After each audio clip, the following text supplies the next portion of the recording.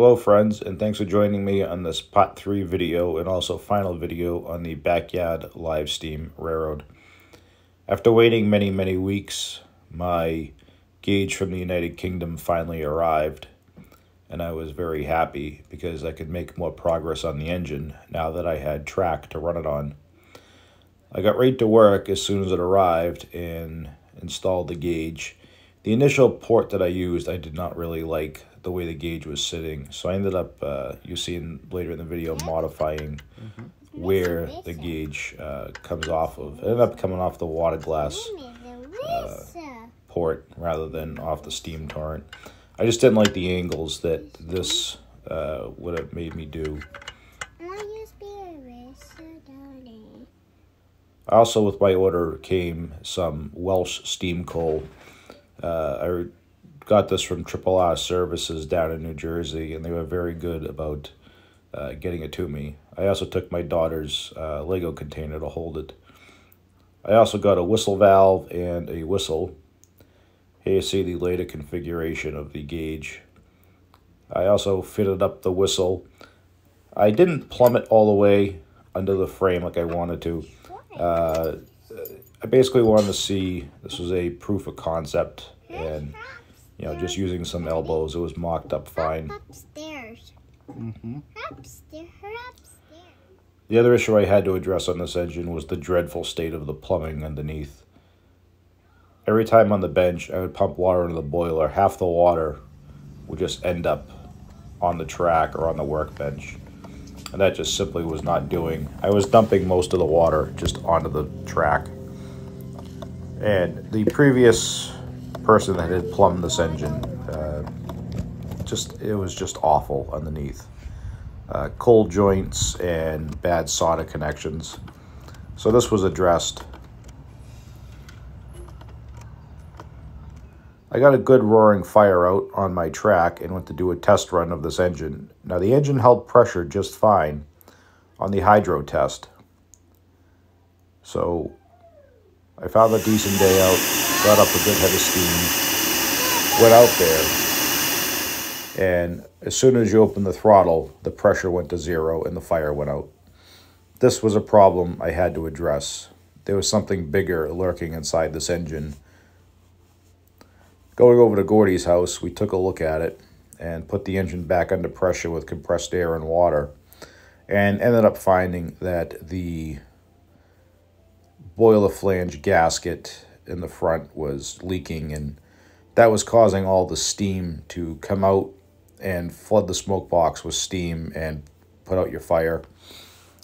This necessitated taking off the smoke box and doing some more extensive digging, and also removing the boiler from the locomotive.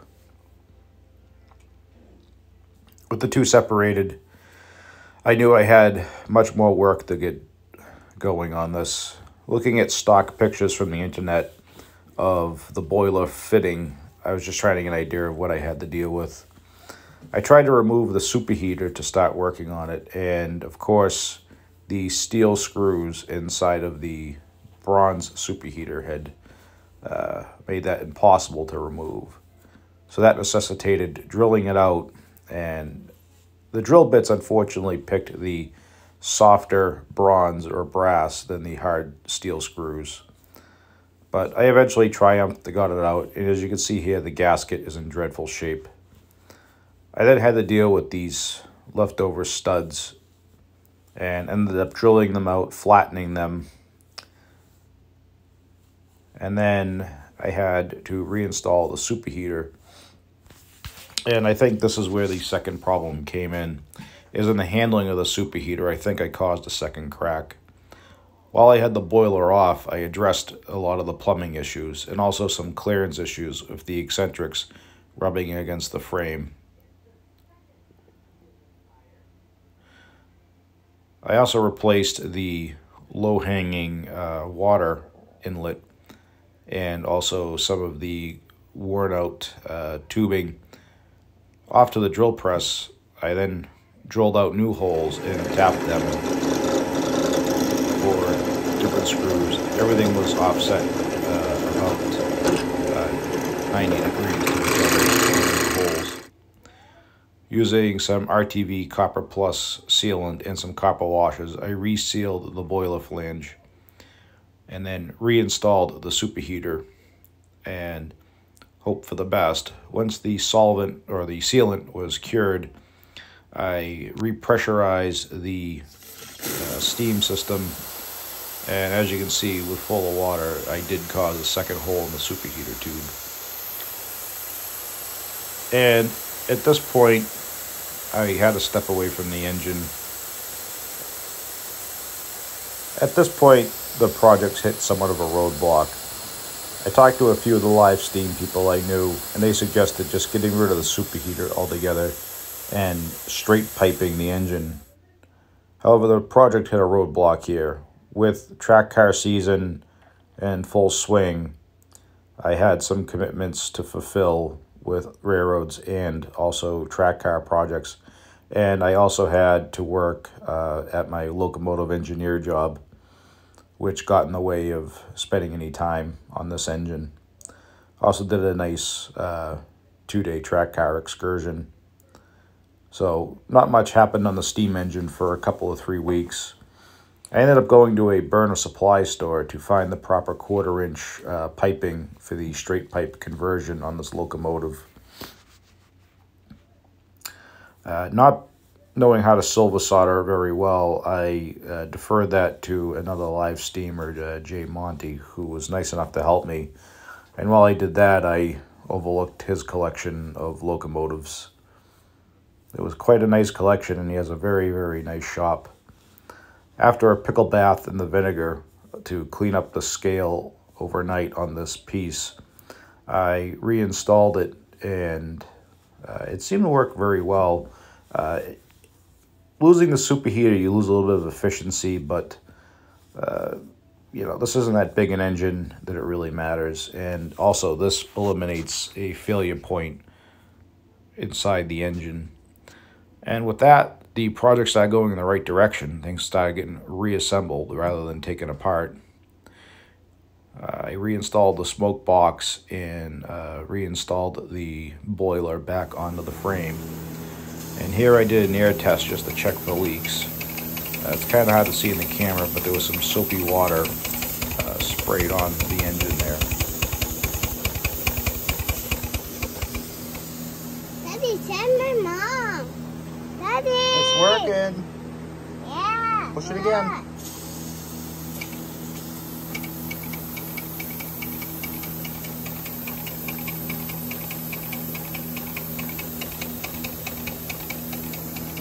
What do you think? Yeah. With the help of my chief mechanical officer in reassembling the locomotive and testing it, I decided to bring it out to the track for a test run. I built up a good fire, starting with charcoal and switching to the Welsh coal. Testing out my whistle, I decided to get going. And I decided to just run under its own power first, just to make sure everything was functioning correctly.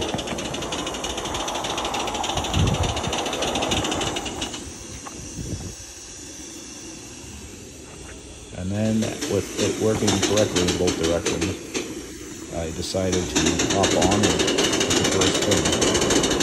It was somewhat of a triumphant feeling, seeing the locomotive actually pull me along for the first time. I also learned that 3.5-inch scale backwards on the ground is terrifying. With the locomotive back together, I decided to host a small steam-up of a few local people, including one of the people that were very involved in the hobby during its beginning, Richard Sims. There we see Ben taking the locomotive back and forth on the track.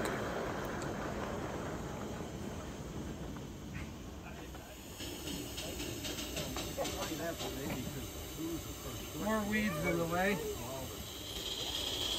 And here we see Ben wishing that this locomotive was a diesel.